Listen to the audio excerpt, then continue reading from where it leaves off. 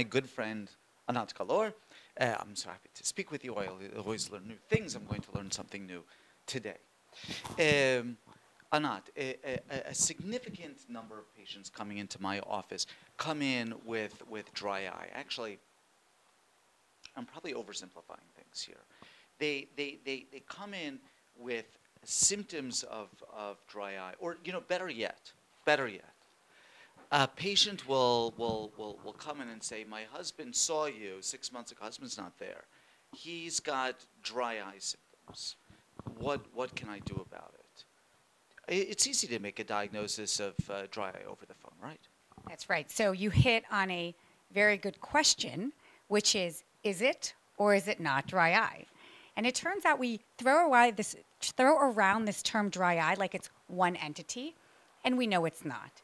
And so when a patient comes in with dry eye symptoms, what we need to do is figure out, is it dry eye or not? And the way we do that is with a standardized exam. First, we ask about symptoms, and we're trying to understand what is it that the patient is truly complaining of. And you understand when you start asking that there's actually lots of different complaints that fall under this umbrella. So sometimes it's dryness, but other times it's burning, itching, and sometimes it's poor quality vision. And so then you're like a detective, right? Your job is to figure out why are they having these symptoms. Why do I care? Why does it matter? You care because you are an excellent physician, but also yes. you care because if you don't figure out what's underlying the symptoms, you're going to be throwing a kitchen sink at them, and you're going to be frustrated, and they're going to be frustrated, right? And you want happy patients. And so if you have a stepladder approach that works for your practice, every practice has to find their own approach to get a quick but systematic way of what underlies symptoms. So I was going to give you my quick approach. No. I want to hear, but just to understand what the underlying premise is here.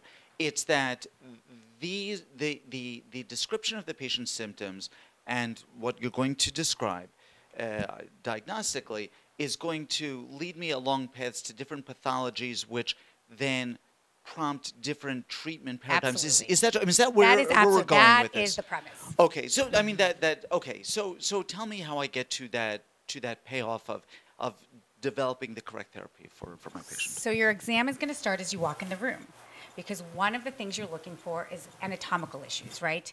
And so if you're looking for things like poor blink and exposure, you see that before you even get to the slit lamp. And then I like to subtype dry eye into 5 categories.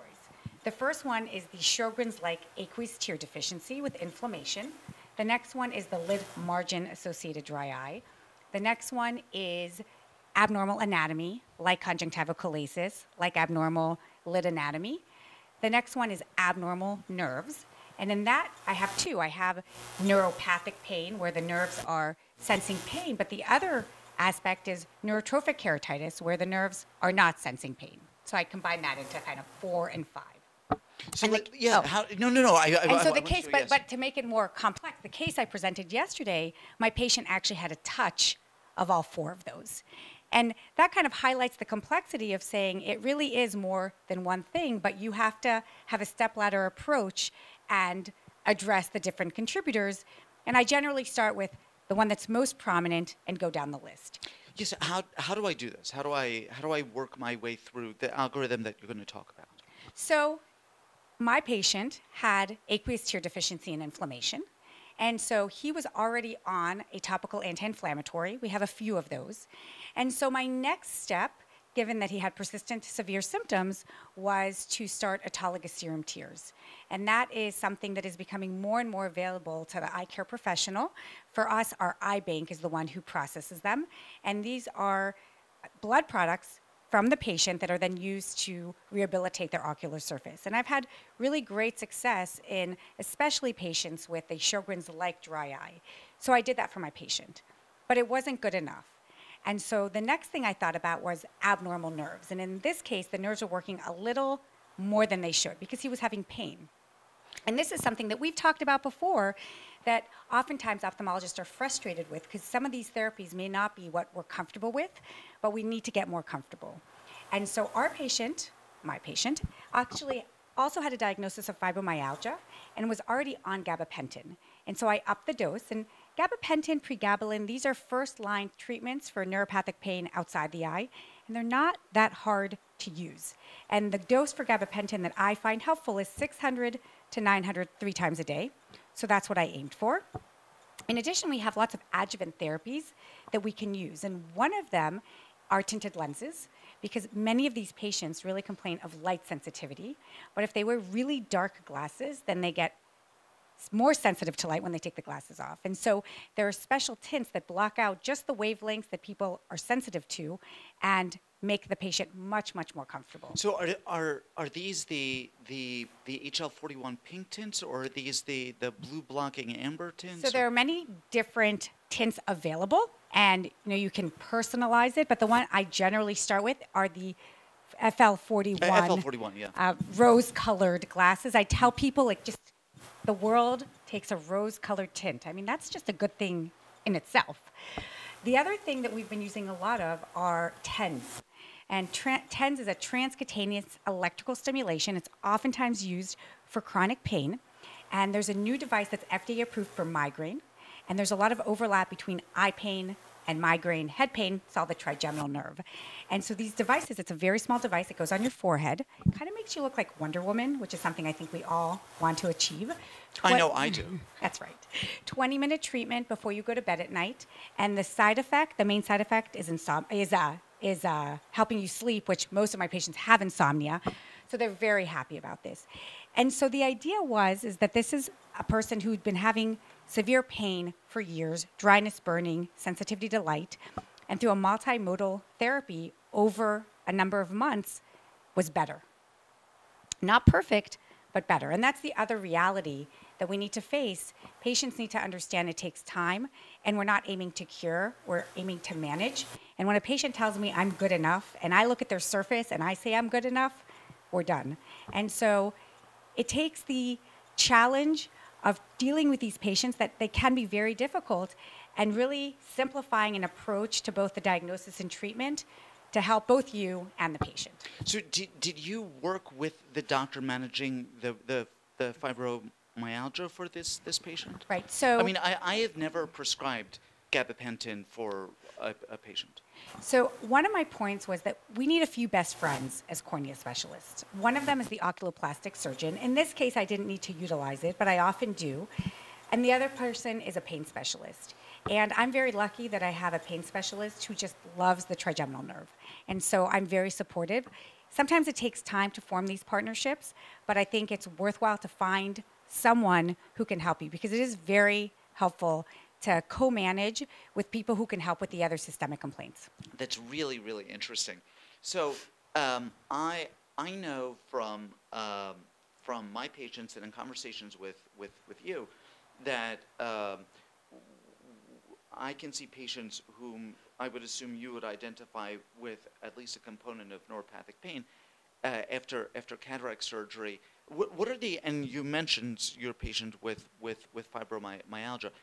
Who are the other demographics who are at particular risk for this etiology?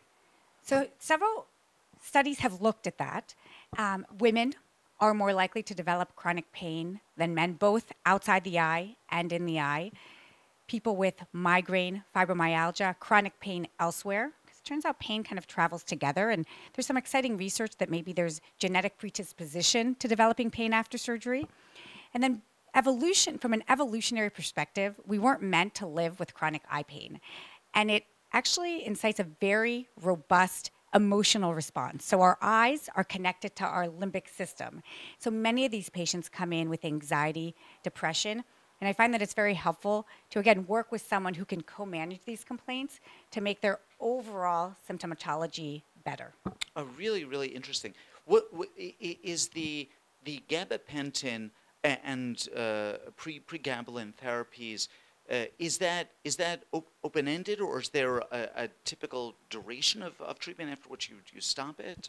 So we don't know, but I can tell you that in my anecdotal experience, most of these patients have had surgery. Many of them have had refractive surgery. Mm-hmm. And what we find is we generally use, if we achieve effect, we'll leave it on for about a year.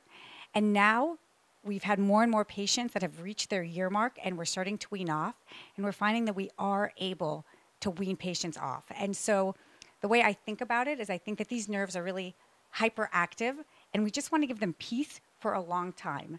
And after we've done that, we do try to back off and see if we can get patients either on lower doses or off the medication. And in some patients, we've been really successful at doing that. So I tell patients, think about it for a year, and then we start backing it off. Really, really, really interesting. So and the way you manage this patient you're bringing up now, really, really wonderful. And I'm worried that it's above my capability, particularly for two reasons. I think that one of the barriers is that I don't have a relationship with a pain specialist, but I may endeavor to develop one based on what you're saying. But the other thing is that how much chair time do you wind up with these patients? I'm not talking about the conversation and counseling that is the backbone of therapy with a lot of these patients, or a lot of my patients generally.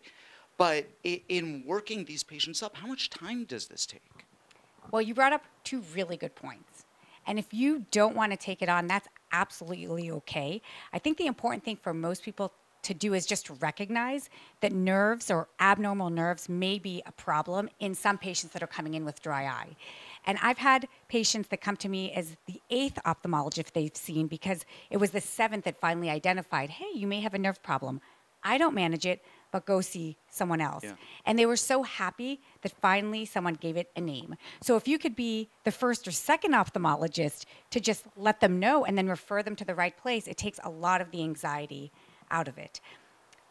In terms of the management, the chair time, the longest chair time is the first visit, where we do a comprehensive, but not that long of an exam, but more outline the goals of therapy. And once patients are educated, the next few visits, it's not as long. I would say that if you love it, you're absolutely able to integrate it into your practice. And if you're not, train yourself to think about nerves. And when you see a patient that fits, refer them to someone who does love it.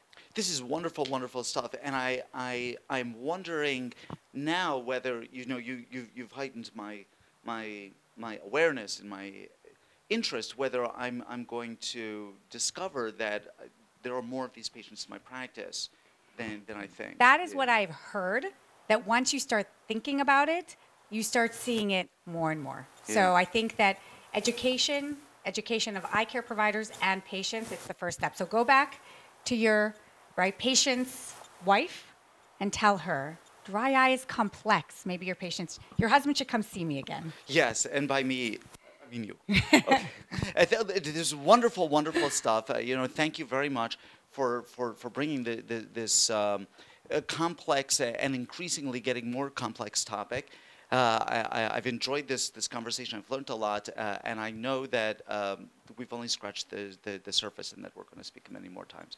Anat, you're wonderful and wonderfully generous with your time, and I want to thank you for that. It is always a pleasure to sit here with you. Thank you.